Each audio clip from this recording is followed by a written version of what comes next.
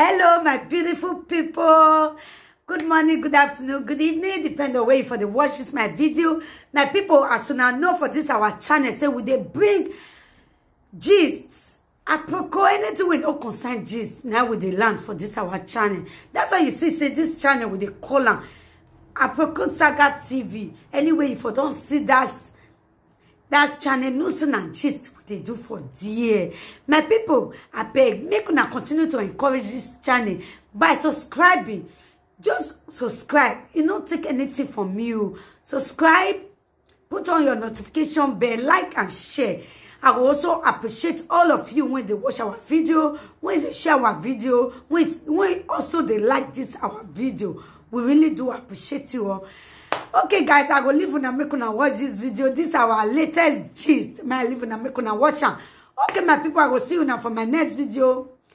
Bye bye. Or housewife, married to marry, or that for one here banana police I will wear. No, now he gear in order for work back in the way. Why kiss said on the way and I'm not jealous about it. I'm so happy for you. A young hammer where police banana that for where police I wear kids. So one had to hammer where we make it trouble. You were saying that for where I didn't win that for our kids.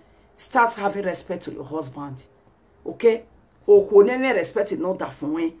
All the life video been your code. You insulted the love people. Even a rubala no man no way, una be mwere, una be tab a rubala ya we DNA test. Don't you take away when I see where you matani at you where you wherever. How so why are it somewhere a rubala, your one. Are you I saw ya even not your body? Because that is the reason why not a lot of people do a nonsense in it. No, because you don't want to do yak better where I work actually saw ye here. I mean, a woman say, I give it, even we cut it with bona, even a woman say, I so say, you cut even a woman must say, I so say you. But in that surprise, who I made a life video, and a woman say, who were kids, your fake account, no way a bully me, we group of wacky yen any fake account. Fake it's my back bone, I cut a woman or here, I know, ma. Ovi, no, in your mama, heavy, imam in new way. Okay. On your Google out. Then a faith here it's in a faith. Me my get baby say a young lady with weje. Yeah, what even you have your word. Yeah, it's here make what your bottom one. But I when I told my not here, but me ye church. You are very church in here. Me leru nesi. You get Bible leru be your na oh woman, eri do it. You old woman say woman make bezo. Yes, one clean over me now. Because it's a bazuzu. Unu ya wuru over my me you me ya lerune. When it's here, a bottom no etero or raw. But he made that manner, na ya tie bonoma. Faith, whatever said me a wamu. It's a wakan, one me with view and made you where your guess is there at day or book with faith. Faith, where? Or where? Me easy go while you my ite making. Do my head do say the women not say oh you na get what say me say to be boy na no say I not get to go university I bet who know what they call it make you me that way be like say the modern that they always see for farm where ants rats snake that they would they come out for inside okay mama no be everything with your eyes see you go they talk no. Not be everything we person I see and here that person go they talk. Okay? I bet me could me write that this thing. Whether they call it ite, I don't know, ite making. Egbe ya ite na emi. The funny part of it a group within Wakoko when we not see any now. Why would egbe your why would egbe ya see problem with Beguwa? How can a mother no responsibility? A responsibility like your kids are not 100% okay. When you had Osalobana lab, Osalobana your monoma, monegbe. Aunt Hill. Okay, thank you, my darling sister. Woman egbe magbana sebu over. E omo ni o se gbe instead we ya focus as a mother. No nurture money no gba our money. Inwe no ne mamu. We are there by group. What no matter with the group. Aunt Hill, thank you, my darling. We are there by the group. A group one. One beti egbo wa yo mo no gare the group. No me besa di bo mo bu se wo wa. E so re Canada. E so Australia. Avec des déçus. Et man a disappointé ni bon. Begi ifun self egbe atabe me itemu waso e pichu wa be egumi wo salopoa eje o salopoa egumi ya nyaro mo wo wa iya ahun fi oto bi bai eri ene na je what kind of women say atiere na o women or mother that way man ene na hin ha just fold man just the look on o claro no ware Canada wo donore to no be me pesadi e di agba mu wo gaso ge mi o e de tan ma we jogi e di agba ma wo wa sale lupo kin oru le kin yan iwa no wetin you exercise e must contribute to your depression okay all of you are with the group maybe you will call me e ya me kin ma gbo instead you have a lot of problem to solve wa ma solve a problem in ogaru we gbe wa na de back group na ya mwere gboto so faith when you get faith when I'm webu ebeti oma no yokpo yakia when you get by age din wen wa be ma be din we oho we hi on a problem when you get when I'm ebeti oma menete de be na kale be yogi menete de imetu ehie ya atu ehie yo we kiake gbeke ya imi orgasm gbe oho so when me orgasm ebo faith ebo no yo pokia e uwe mi o ama mu goriri ma gbe ko we wagi plan ku gbe ba kia mo oge no bia me no risk ade no fi wa e picture me be tell ma be dame wana be wa me picture ma ba wa me ku gbe egbe bo ni egbe bi me faith we am e mi na uwe gbe kalopin we party uwe ni ma do go celebrate because we say kale banana ni in fact faith we gi to one why say what to tanya banana why say we awe ya no ye kaka ni ye ikonda ge no guzozo so when I figure when we je faith una figure when je igere meje aha we mare beti mano yo po yakia uya zigo no pia in Nigeria when enyoge ugwe dedena ba ijoge yakai ugwe dedena ba ijoge yakai e dedena to na wazigo no gba faith lare ha de ya neme megi ya agwale go me yeke na gwalo o agume rie nwane rame ni rie ne blabo pa no ya descube ya le ba ma weti awa ase ye Nigeria faith we na wazigo no gba no ma bege ba na ti gbigidi no do teje ni me bi obi me na lagbo teme ni gi bi egba fa we na wazigo no pia e banana ma be mi epolo ma be ti pe ma be ha ma be arokparapa ma wonu we o ge fun we wa wu we worry a picture me good morning my beautiful Stella Jamu we worry a picture mo wa gbenya u wa gele tale le gba doctor's woman na te ma doctor's woman me no ma say dey beg ki e dakiba o for many years na ti gbigidi no date me negun me vebo we I beg ki o gba ba o ni ai ti veboji o eri vi me be ni spin passe ni ya la bejona ni me ya se spin ba be no vi me be ke gbe do bio be gbe me be beg ini o ma ni ku ba o dedede I ma beg ima bege wana agbenya me fito igiawe we na ga ton because we ya le ruwe la bi nu waga wo ma beki u wa te fi gu waga iwo ni ehe o ya demonic kaji I meti demonic kaji babe monica magbazi o maka we ka monica babo e magbazi mi abi akwa lo na be mo pe ani me gbe no ma mu ni me to bo mo agba kan ro ya mu because ifin o ko no wa fin o no nyaga we yi this one not be say na by makeup so I no makeup na my face with this one ita mo ma no ma mo pe me to bo mo ki amu ene la we bo ni na we do mo pe ame ya ebi no ma jo ma be o ma je me iye bo ma ti introduce o ma no won ni problem but wana gele gbenya me feti gia we na ga to feti they comment we una gele una yo bo we wana ya gbe na pata biti gele le me picture we na nyo ge no ma e bie feti e picture we me mi e kun ya soto wo gbe da gan ni jo view we here ma me mi agbe we ima be mi o pare la jan we mi o panu de la jan na we mi o na be kin be ki o be so pa wo gbe do wa ikun ni go ya we kia so e kia we ga ji ku we wu e we na gbe na ye picture gi me gi me igeri omu ige no beu no bi amemi unu bi beu ya o beu kake bo bi me ne kere amudia o agu beu ka mo bi me ne kere we small boy e dan o we hello guy wetin dey no me come we brosa hello eni ya to egbe yes o eni ya to egbe because na small pikin mi ahia be eni abe wa fi we me bi wa ge he agwa mo ge no na eni abubu a sese ke father o na guy bi no batia iye dale I will get a sheshe get for the man you be man and I was one story in the base. Ya hiamu ye kenya na yamu. Babeni. Oh, memwe bonny. Una benefits. Ogbeide get faith. Etia when he latia. Ina wabe faith na ya womare beti won pa be bejo wan na do also. Ina we o ma be make na yo zo we spin but o ma ye Tenerife o ma ye Palma de Mallorca o ma ye Ibiza o wa be life flat ire be do also be mana. Yo ma ye mi okpea.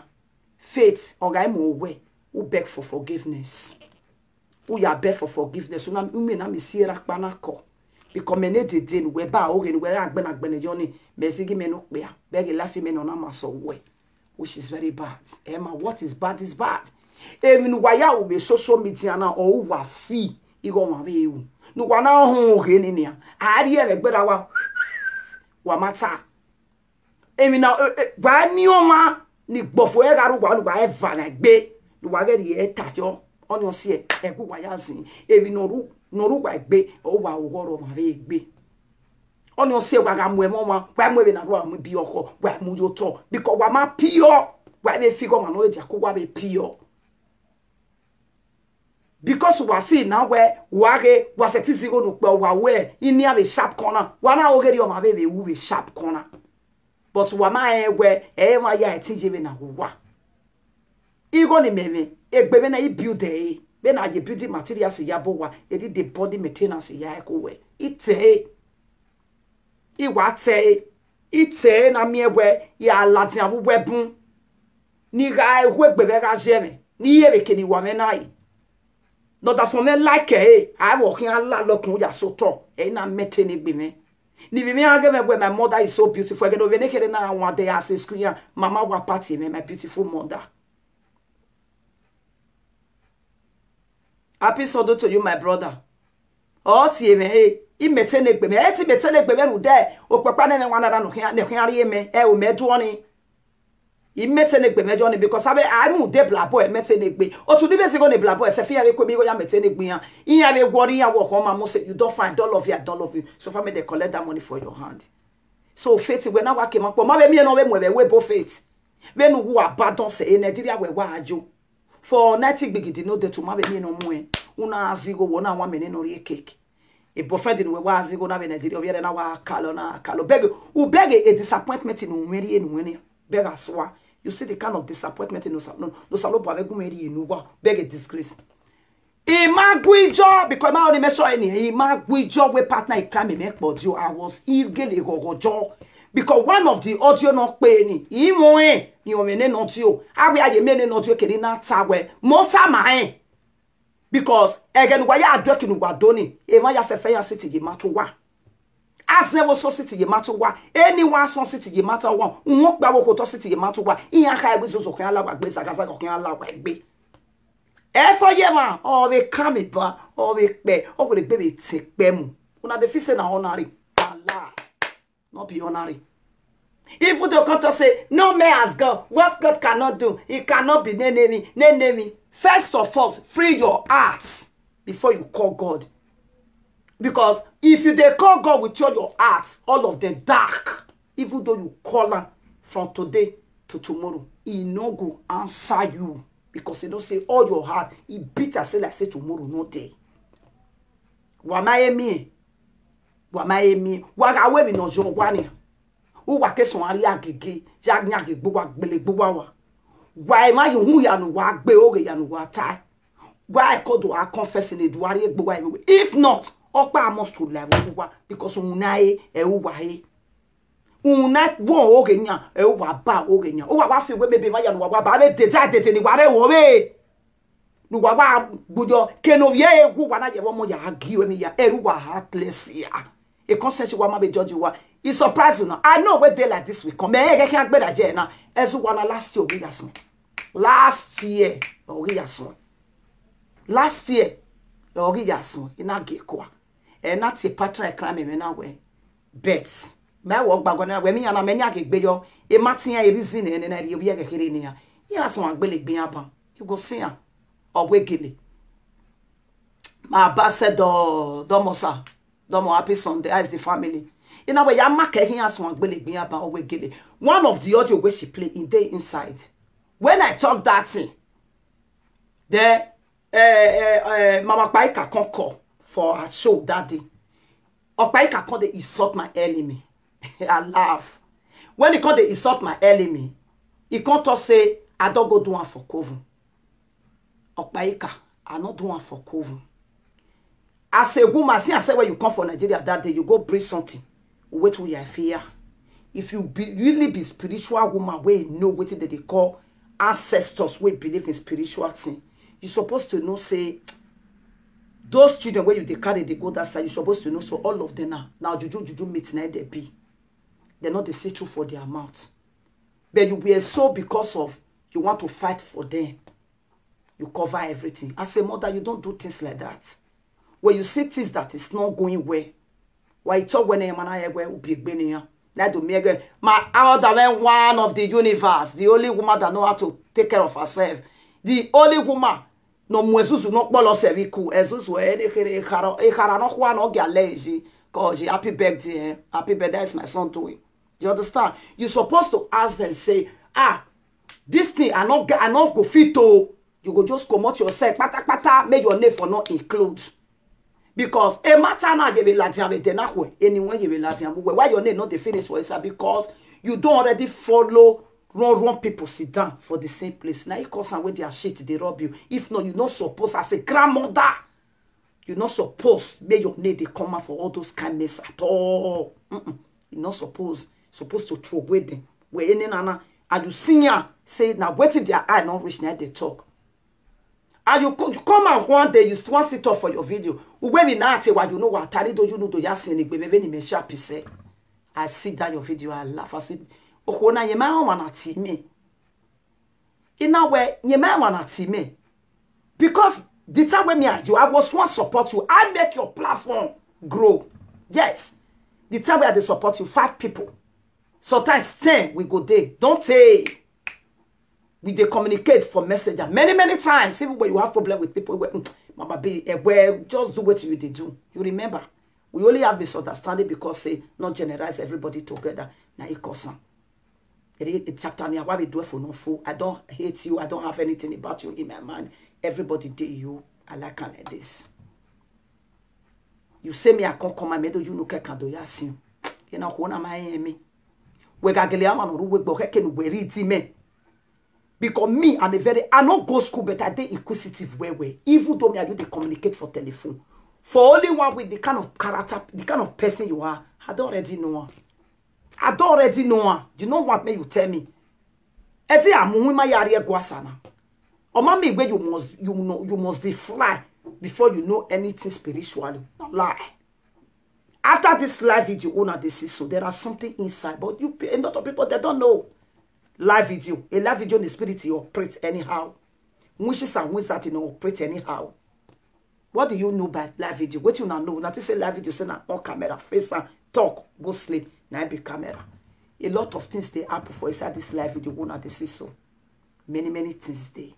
It's only the wise one, the one that have wisdom, the one where they see with ego eyes. Now go know what they go on for live video. And it takes the grace of God and our ancestors to stand with you before you know what is going on. You just say about to talk with mouth. You can't also ya when they cover. You will cover.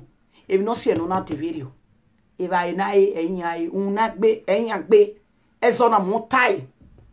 I don't get anywhere. I don't go sweat put. I don't sweat put. That one not concern me again. But matter one. Efo or very pay you talk or we pay. How would it be to them last year? Okay, as soon when over the belt over took them. Where say he can a person will get pepper body, but she has a good heart, very nice person. Iwuyeki, calm down. The truth could come out. I go laugh. Now me know the reason. I don't feel can't tell you say see the kind person when I be. I not be wish. But talk of anything spiritually. I may bo ya. Me no. Who they see? Yeah, who they cry, they see. Sometimes I go see some cat, I will call mama boy. Iwe mama. Or we be wa wonu wi me. iwe ya wari mo kuteme so mama ugagi because we me balegbe me character de bu me balegbe and go azin mi o gi me ya lo ran but imana hot we una hot me uke me piso loho abi alele we kan iko ya le lo ma kan because you anything ni mudu wo bono a secret ni we e yare la dia we aga ba be ni be keep we to secure myself ero ma we agba discuss anything also no we live video una record on to pe yo ba wo lo ogbon won e business me because e secret we no a secret only we na we e o ma ehun awe akipe only a secret. I believe we e ma no mature no ge matter na no me wan o ke no wan with this matter Eonari emana swaswa edioji ilati abana imati ebo eti aboni ti ebo ni ti ogun ni ti sango eyaro monu bo medo egboni because I'm a mother. I don't do that.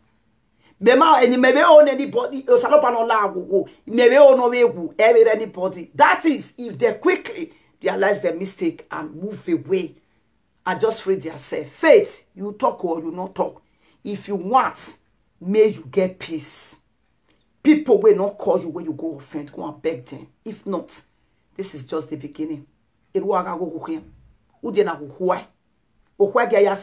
have off a lot of people. Especially me, my them, I am with them. Who's a baby picture? And I will see why where. I will see one, never see me from Spain. At what I know where enogenania. Or my own mother. I cannot get ye. It's also. Oh, Jim. Thank you, my brother. Thank you. Where's the Baba? Where's the Sabo Adeba? We'll say hello to the family. You understand? You went to a tabana woman, you they cannot hear you. They will not hear you. I know when days like this will come. I know. Because you people were doing all those things. We lie. They will what I expect you. Who what I expect you where anybody not setting from like baby my organ. No setting what your mama be on a yoga you way. And where go Obama ye, they will not hear saga. They don't have better while I get away you decrease you demand to. On you. On our Bama gassing. Who gassing over ya zig in a ya league in a ya league in Omaja woo. Or Bama, when I say by una water mess. Why it's a bag away messing Anna, but one out here saga, according to any what ye, but one up Yamia where. Oma e wa destroy ni. The old do expect woman wa destroy. No was why peacefully. Very only because no ma go wanya to wa vai. Abierio e work very on. E not the work like that. E not the work like that and e not feel work like that. E not feel work like that. E gba very only because was we met see your boss in the go we no allow ye. No expect where o wiera ire nege to sobo e kokoko almost to sobo. He must knock. He must knock. That is one thing. Anything you are doing, there is a law of karma. Always waiting for the repercussion. It go come, now they come so. Bego kamuka. He can't all say, he can't all say, this one can't say, he can't say, he can't say. Again, why ya gbonyo ko to feti. Nu ya gwa lukbiya. I want to marry away. No be a baby father with the man. I be a baby father with Gogima. Na me a woman when you be, no ya we busy. Una bana ya boom we bag bona ya boom where na be. O salopana we be so you bo begini. Ona ya working of no kaka kemi po ya tole bona when you winere no wa mu wa. I winere ga mu wa me ya toge ne gbowa. I man wana ani nyo na move forward. Why you talk and never buy my yawe, whenever we battle center. Oh, no, no, really, I want to whip battle center. Why a damn day, a matter than me talk, can I make my Suzy? Oh, I have for me to them. Oh, one of 4 banana muruto. One with betalo, one with Benyatalo Lilia. Me mamma will be, me, or maybe a cocaine or no backing any woman. I said it before. Ima only sweni he awe partner I climb me no body you my way yago awe tinyameti we big body you a particular place me na tawe no mudia no gage eje na kefo no be otutu no so oga we the beche me we the do. I said it in that audio. Even the meta messing because yeah we yes Even asa we vamino. All of una they deal with lie. So what a koko bama oge ne? What you expect with the same oge ni? No what deba oge uni? What do you expect when next no weekend was? You need to turn against to what? Really? Where we can another coca de ogi ya lati and wewa. Una don't see whether they plant mellow, you go rip ogbolo for them. You know they happen. You know they happen. What you reap, what you plant, you shall reap. Yes, if I call Aro.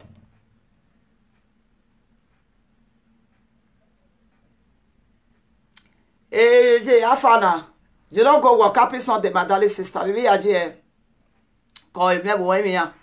Call. But you know, that is it, my people. Faith, change your way. Go and beg the people. Una get in baker. Go and beg for forgiveness. My begging bed we work by doctress woman G. With your fake accounts. Una with my doctress woman. Where they give him out, where give him out to obey. When man obey wow. My sister. When no man ladian do tawe yes or okay no today by ya. Who were that soon? Where me can come where excuse me. I where they went to live and yet keep people for 1 week. Where me? You know go ever see go keep it for 1 week. I say ask what no nobody behave when I get wife material keka. Uzolo keka. Umi. Because who set it by my own no do expect the word of me and only where you are. You know go see. You know go see what's in you because okay agben and over agben different. If I can't in the buya fefe no waya do it. If I know we on what do see me. Yeah me do it. You when me rock by we no see I. You when on the magi moment agbebe go done ne. Agbebe go done ne. No that no what di me way. Oh, why kids? No worry, bedjo me manana.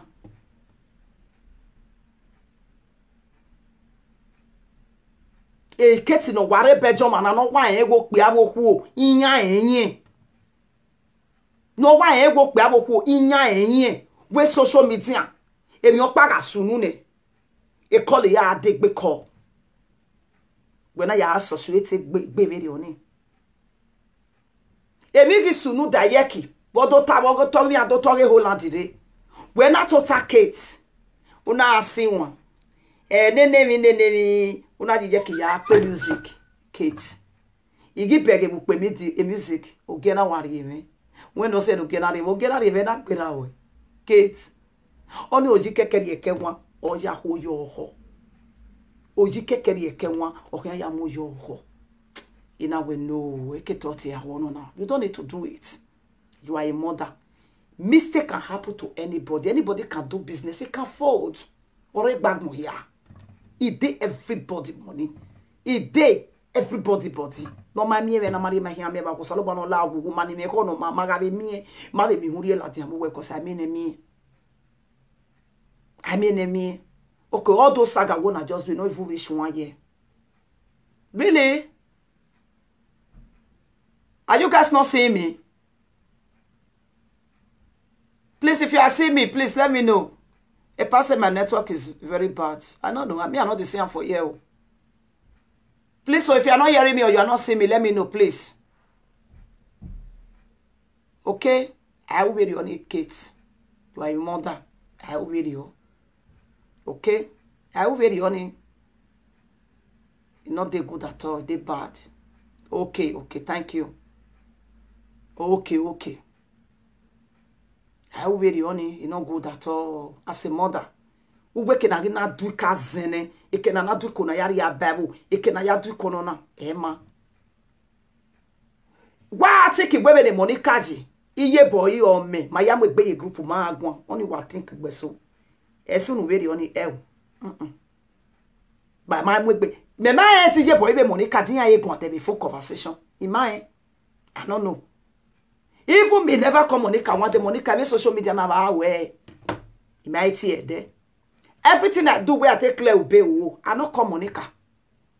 I not ask her Monica without matter. You know because my way my boss said be already only for me to go and ask her. He make me na mega okay I'm ready but to me setting no but I cause my me na me my boy okay thank you. My way my take be me video ni. My way make conversation in matter if you no concern okay social media na we na do na. Okay, thank you guys, thank you. Nothing like that. But only what feeling we might do because even what kokoni, the one I see on a yard barrel. What feel where you guys are seeing Monica as the bad person. You guys are seeing Monica as your maybe the other what feel when you madam. What feel where or group people. Maybe or group people I don't know. Or get women she never ever one day call me where Mama Suzy even so no la latin do gume error.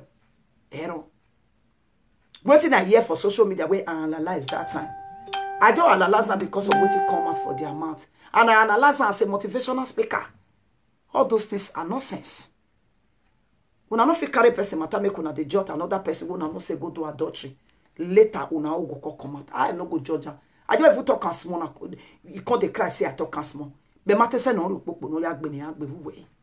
Some go say why you not forgive one? No, I have the reason to forgive one. I want to forgive. Like yesterday, na kid beg Monica. Monica forgive. Person not fit beg Monica say why you forgive kid. Nobody can do that. Because your mindset and my mindset is not the same. Omanga beg for forgiveness. No man forgive the person. When no man forgive the person, you will be worrying you are when I'm here. But in the men know way, na kena way. E feti, ima enwe de, oma kanwe. E mo wenu ya onwe beti oma. E mo wenu ega to orgazin we, ima gie we. Ima gie wo hu. E mo wenu moto we la he revise re.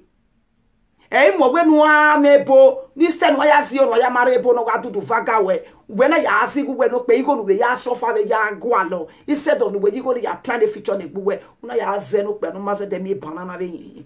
We fake shawo. And when I take buwe ge, e ron cinemene de dimau, e uwene ge ga uni.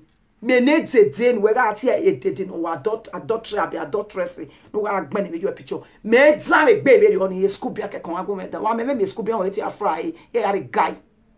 Me zame baby on him. Do you understand? E zame you know fi happen. E zame you see your life today. I wrote yesterday for the EQ. It was faith. This is just the beginning for you. Oh, okay, no way. Buy my yai. No way. Na ya move your other fake account. Who will tell me my ya no other fake account? Who will tell where? Oh, salo bo akekebe. Ye nu ive bo panya ikekebe di ka wo hi ama ego maro. Why when anything somebody plan against me, I return it back to sender. The God that nene the anya that anya. The anya that anya ni no matter we bad bone we dash shall not lie. Die shall not lie. Everywhere Bible wauni. And I mere where I bama okay no one can win I don't really believe in all those things. This 21st century, somebody is still believing in idol worshiper. 21st century. When you talk get 21st century, you don't know say lie whether they lie for 21st century say no go say they keep person. No be lie where person they lie for 21st century. Now you both can't give our name say now the formation of character. You don't know say 21st century lie say no good for body. So you don't believe in what you don't believe, then you are lying. The Bible where you carry, you know they inside. Say me you don't lie for person body. The Bible where you go, you know they inside say that I not commit adultery. You know they inside that Bible say no carry another man money, you go give another person. You see now I make her where the boy no enter us, so you be one carrying. Then make her where no enter us. Yes. Now make her not be say the boy get bad head. No. Because who dani oleluwe ne feti hiane we gbera ge gbene o we aleluwe hiane mi o paro mi wa we gbelu boji no dunu denu we because we gbera ge gbo we gun na ge gbe onu a problem in ruwe life in ara o kon we be mo e po be de nu bi amode wo de o wa re o kon ga visa amode shege visa no here ba ge the port of entry where this visa is Lebanese visa a European visa te no shege visa ya ke Lebanese visa ya we Lebanese o ke no ri because you have killed the soul that did nothing to you. You have already hurt. Who no hurt you? You don't beat person. We not beat you. Do you know how I feel when you guys were bullying me? Did you know what I was feeling? Do you know what I experienced? Did you know how I take myself out of that mess? Do you know why? Do you know how I feel? Even that time, for me, to say, hey, Monica, that way no ya way. She's doing everything because of Monica. My Monica, my anything, Emani mie, vegenia, egemeya away in me, money. I know the people, one of my lovely sister here. I don't want to mention her name. You know yourself, my lovely sister. And I appreciate you. God will bless you. And one of my darling like that in UK. Emani me, again, why you are working? People were calling me because you guys do it. Hey, God's why the guy no. I mean, if I'm not here, maybe and mama where you born and I will. You might the boy there. Mama, I believe you. Where he book like people coming for Italy. People where are not for Torino, they even deny for me say, yeah, what way you see. And people where even know the boy said, they even deny for me say, cause I am with the boy, my cousin, my money be with that way. Ye mammy on who nana. Ye man, one out working warado, one out talking warata, one out yoga lily buwakia. What did you expect? What did you lily buwan? Why you lily buwan nenia? Only no rowing our leg who went on the wild like you know, they your weapon here. All of the even the fates or fates, what to when your weapon, you are a meat to juju, if I boy. Cause a poor, no law be or pumpy, a bon no law be pumpy. I made the daddy and what baby you can fefe to la jack no matter la, I am weapon.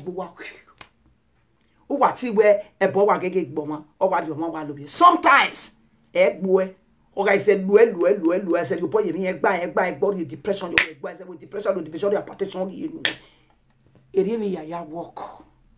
You just say, just carry you want the air. Shema, this girl is a confession of like when then what with this is just the beginning. Ye for because to what do it in the right way. No, to what do it in a true way. You lie, you do everything. Oh, salopwa the ancestors of our great land. Wayana mi where Miami one umbrella no gwimaya fefe. And that umbrella is against killing one another, especially when you are killing innocent soul. Wana hegero. E babana mwebola diya 2018. Ogiti ebogi jona woman no ye muye boria no oria wo no oria ya e babana tie bojo. Then wa fi go ni wana ji haria because you call it bully. Because of because where you not contribute to your yeki and they never contribute to your makawa has nothing to do with you people. When me work who base fit when is also why you like when you so here when I do feel we are take control me why I need to group on no ye bedside when I do feel who are take control me me must see you work be who worry we bo why me your I see something good in Monica. Yes. Monica never give me any money. But Monica in me manoma. Oh yes. Except you don't want to say the truth because you hate her. That is the reason. Or probably there is something no web by Eva. Monica na good person. Either una like her or una not like her. Person we don't good, he don't good. That is the reason. With many people why even why you say, boy, so we're bow alone. Ojuju no debe meji mo ebo ojuju mwime mo wa ebo winani me you know the work. I like her because I view Monica I use spiritual eye where God say bless me. I use a take money Monica my benami even the kids don't want saying anything. E keti ma ebe na mi jao unoje pa ane ketu kin aruwe wan wo aruwe wunu ye nure Nigeria na Kate e yo go more time awe ya zesu nuwe gwale mi ya neni wa be ya zesu nuwe uwe nuwe re mu we fieti because you were just doing all those things you are doing because you hate Monica or probably you are jealous of Monica uya we to thing only una we overdo because you hate Monica osaba me ko mi dade to ma be gi do we your work That's some of you to wear your work. Give when we get ballet, a room with your star, a room with it, a room with enemy, Katy, where you diante. Where you diante. A room with enemy, Katy, where J, my way, where just unu where J. Wow, when any matter, eh, my name, my cabin life with you, now my way, ya. Eh, my name, that dog here, my ya. If any life with you, and the toast over, I got a day, I'm going to get a pellet to yellow, you carry Betty. Ma, wa. Eze amu ma ya re gwasa loboa. You not say na person wey dey fly. Na get spiritual eye. Look me well. That is the reason I don't make up. Why we make up? Oh, no, I was born gifted by it. Or when any time na devason. You do nothing to me. Wait till we rock back. Because see I want my papi. Ana bioba. See I want my papa na bioba. One webuni meela. Webuni meela. I don't fit tell now. I don't stay with wish. The same house. The time where they pay madam. Inyama me we me. Ama bioge live video now. And wani me rakpanati. No tinye mati ye na utebe si ye no pa when I get this place obi go enyi bare obi e me no we my. It's just that anything one they do make una dey careful. That is it. Only on see ya can or not say Kevin he advise only say here way. Just rest. Here way ke agin na me talk. I talk for that told you. C'est Vera you signal. Izagazaga la yanbi. Eje na ifo. Audio ni. Aweti mi ame no ya fian no ye give me to me pe. Or no where be pe. Ya kakabogo. Because I've already anyone tired with this akazaga kan la wa pe. Because una gbe e wa gbe. O ate wa me peace. Forgive her. Oh, kon wa be shame this was ya abe me we keep on me. Innocent people no be ruwe ma. Innocent people no ruwe no wa pa. Pass it by no ruwe me I know. Pass it by. I don't want to mention like Sarah. Pass it by Sarah. Pass it by no. The waba be tami as a friend. The fate tami in yitani. E Sarah ruwe. Sarah no di. Pass it by Sarah. Inya ya fe ni ke no ruwe. Una no go get that peace. Except you will just come and beg for forgiveness, clear your heart, beg. Then you will not set yourself free. Oh, when I set a free.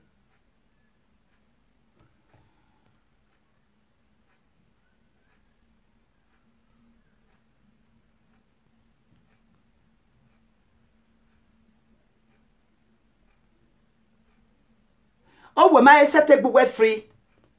We are coming back to sender. We are not working. It was, no, we are back to sender. Agmuwabu with the name. Agmuwabu, shame and disgrace. A shame and disgrace. Oh, ya ladian. Shame and disgrace. Shame and disgrace. Shame and disgrace. Oh, ya ladian. I be a kawanahin. I mean, wayahin. O my say, again, me are where the bedo ya sa wa make wa doke decrease the do for social media.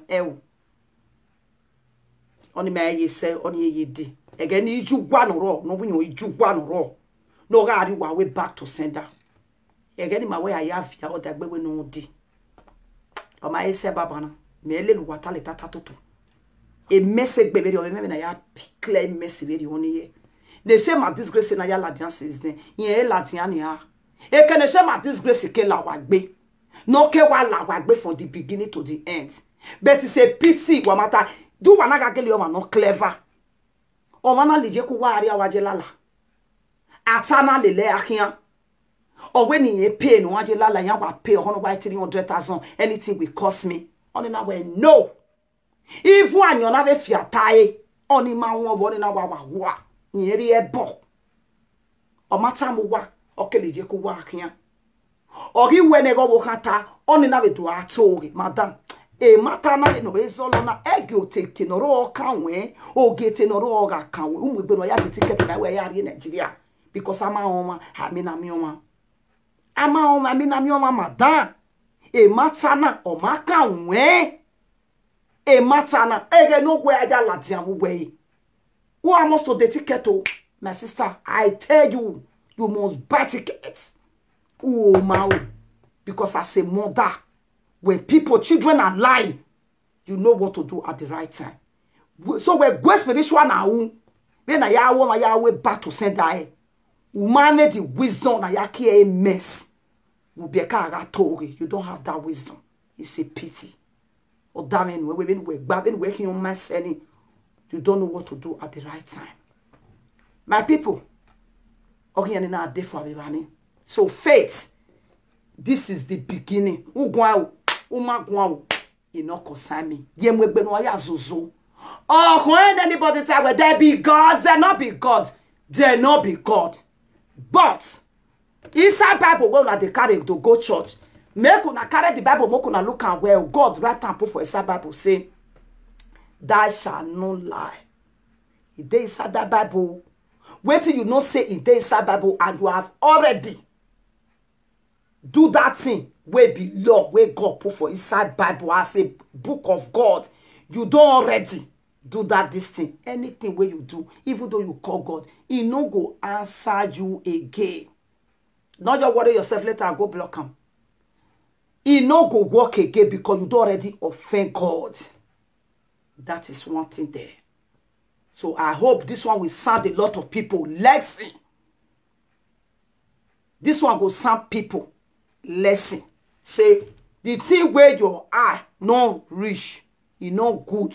Make you put your mouth. Even so can't see where your eye reach. If your mouth want to come, you go pin on. You gotta get home. You want to boke be. You want to boke be. I mean your pan no wa can.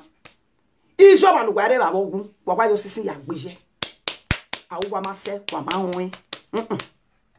Woge na de boge. Wa na me buoni. Wa na ya ka ma egwe. No meluza noro. Ona ya ka mo ni ehe ne hu. Ona ya ka na egwe. Uma on ha ki gbele ni ke picture e dai. Me egbe na ga wo mi na koko. Eyo ma ti Vera jo ma ru. You know the phone. Ni ke ko. E ge ti agede na we. Ite ya wo so free. Ha ma we kede na we wo so free here. E ni ke picture me wa gan ya be mu. O ge mi. Enu wa ge do se gi wo. Ene mo hu lafi we gi wo be de na. Agbon bi kian ya mi gbe go mi sa. Yeah. Eri gitu we voice when we are Vera na go, so you know how to cry. Ugwele hin akekan. Ugwele hin akekan. Anything about your identity, it go still come out. It may take time. So for me, all of us day life. May all of us day life. So for me, all of us make we day life. Now that one we go to pray put.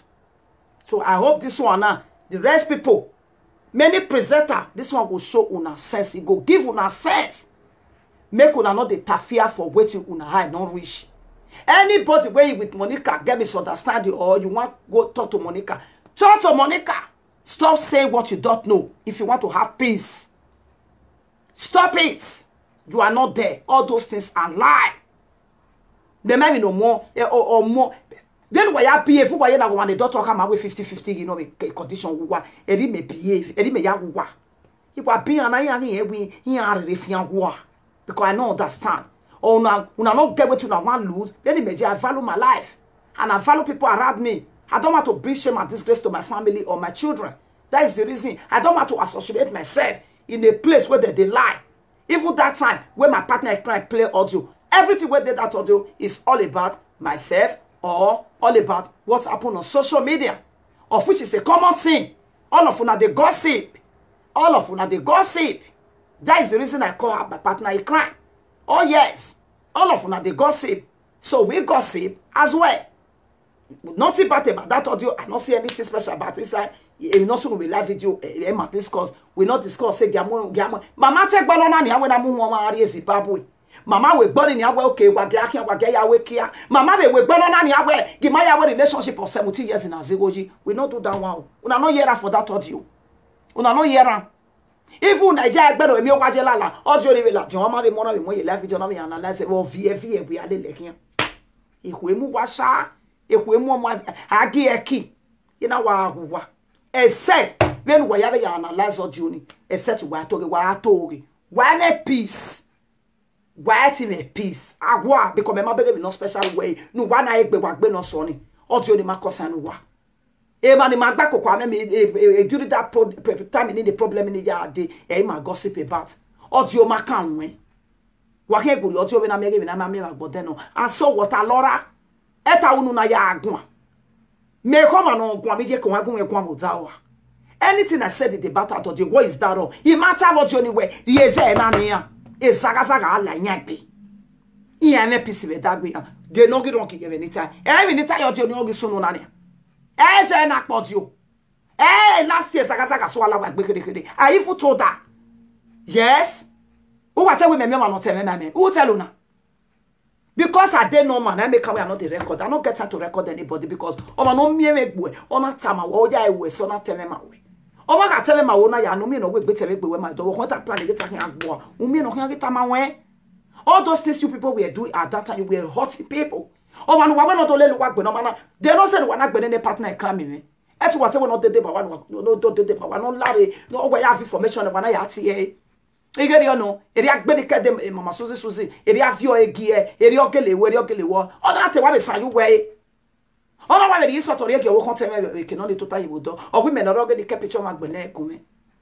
I just see I say, you wa kage na we. On a matter de no de so no. Iye wa gbe we the matter because they jump, they go this side, they jump, go this side, they jump, go this side. When she can't know the truth, not be she can't say, ye met so say, no do magi do de baba me gbe na. Wa we je go sisen ya gbeje. O ma wa ma de no ya wo. Wa ma be no ya wo. Wa mare whatever, how wa ma say, whatever we di beria, wa usun egbe, wa yenye wa isapan awodo. Wa be gbo nipa. Because say, I come from Monica this thing. Now na beat me put. Dia wa kage Monica tie. Eso do dey have Monica because why me wisdom whatever me dey one anyhow. Why go behave? By nature you know work exactly. No, you guys don't know how to behave. Ono say wana utaga wa na wo. Filter wa kan answer me you no to ko. If you rock by the way man na wo. You think say na by makeup. Na by makeup. Or back on the talk with person high no rich. Faith when no as far as concern. Ujo bo we ya gbejo na we. Adulterous woman. Say I give you bail money. You will never have peace. Abwa. Because mabuwe me ma bail and you know because you call it saga. That is the reason why you were doing all those things. And osalo bana ya we hin una zozoku ya bebe akburu edulode zozoku ya una ya azigo no kpea. Una azigo no kpea. E faith umana ladia na faith. No do him you no with your fake account we live video. Now lie. When we ya fake account ya bully that dog we live video now. E pishu wa ma ye ladia at the end. E utamame. E pishu wa ma ladia. If you want pa be gani no wa be call be gani no ga retali be gani. No way to beg for forgiveness. E picture we ladia ni abuje be muri. You see not as no be. No wa ya we enion paro no kian leye ne ladia de demete. Almost to ladia. That is the way the God Almighty walk. Where you were doing all those happy Sunday medali, where you were doing all this evil.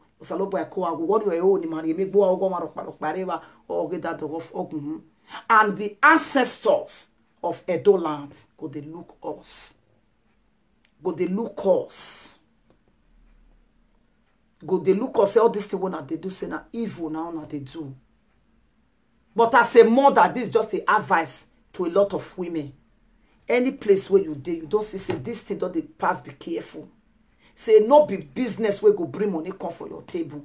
Say this matter not be the matter where go benefit you, especially if you are a mother where you saba when you are me.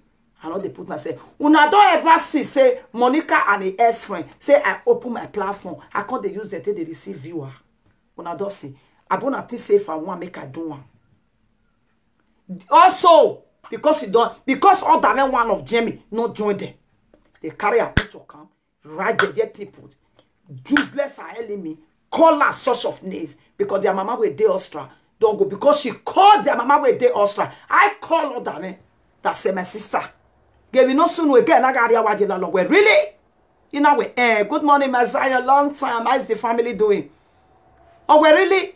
Oh, we are we and then ma, why your husband go do this cat way no say na lie? Then we pa wo kan ta na we pa. Ona we pa. Ona ari we group yo na ta me am do na gwele. Ye na gele we no da me hian. Ye na dey picture da me ri. Ye na gbeni saka lele. Ye na gbeni be ya lele. You call yourself of wo kan ta. Utie gbo ba you call yourself a mother, you call yourself a married woman. And you call people call you their godmother. What are you godding? A godmother that cannot play a rule of a godmother. You cannot advise your goddaughter when you know she's lying.